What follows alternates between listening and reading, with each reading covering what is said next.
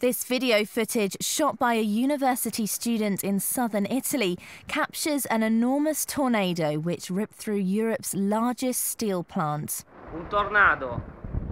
Cacchio. The twister rolled off the sea and hit the Ilva steel plant in the port city of Taranto on Wednesday, injuring around 20 workers and leaving one missing. The storm brought extensive damage to the plant, bringing down a chimney stack and damaging a warehouse and lighthouse at the factory's docks. Divers were searching for a worker who was unaccounted for after a dockside crane collapsed. 3 others on the crane were rescued.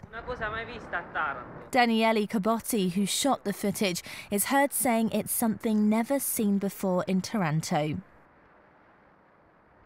The Ilva steel plant's been plagued by disaster in the past week after it was embroiled in an environmental scandal.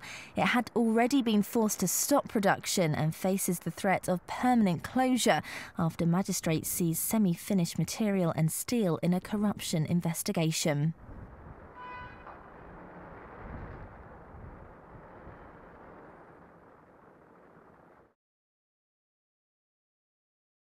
Hi, I'm Phil from Truthloader, a new YouTube channel dedicated to citizen journalism. We're going to be uploading videos every day.